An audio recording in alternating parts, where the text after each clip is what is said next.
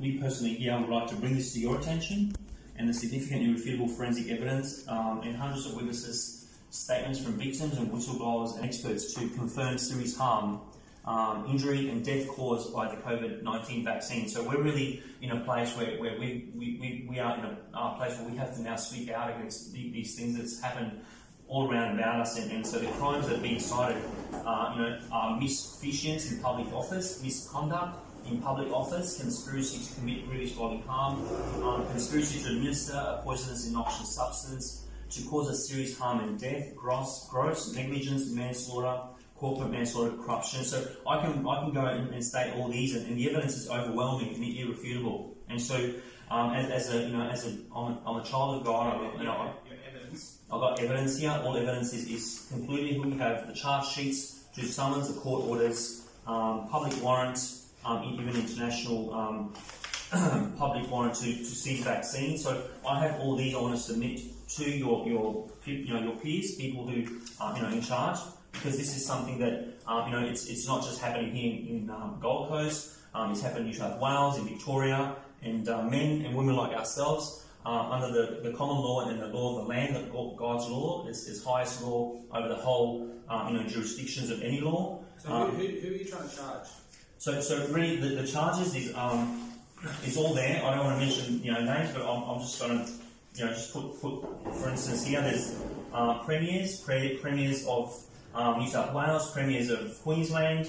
There are the political giants, even at some stage the media. So we're here to represent the people. That's all pretty much what we're saying. So to finish up, what I want to say, what's your name? Julian. Julian. All right. So Cornelius is my name, and the law is the same whether you're a police constable or a person under constability in uniform, or whether you're a citizen or a man or woman.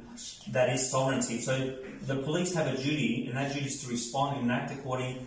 If the police fail to do their job, they are committing an offence of misconduct in public office and preventing the course of justice. So if they know offenders are responsible for these crimes, that we want to leave here for summoning them. We're not here to summons you or anyone.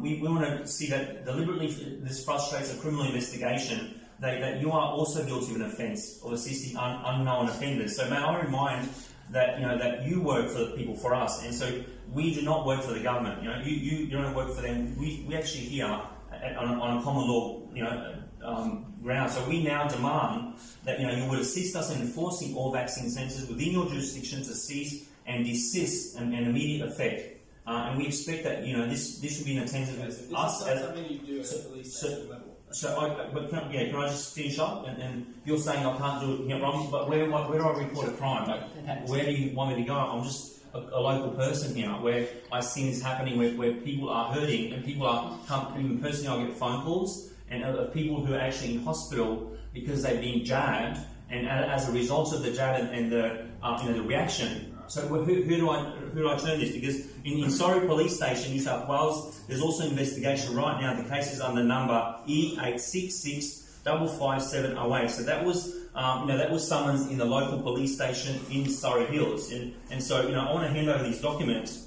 And just give them. So who am I giving them to? So give them to the sergeant, and whoever the sergeant is on call. You know who they are, and just I can leave these with you, and I'm happy to follow up tomorrow.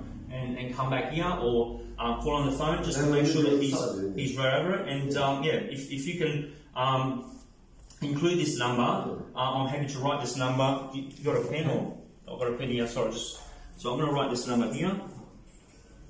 Where have we got these documents from?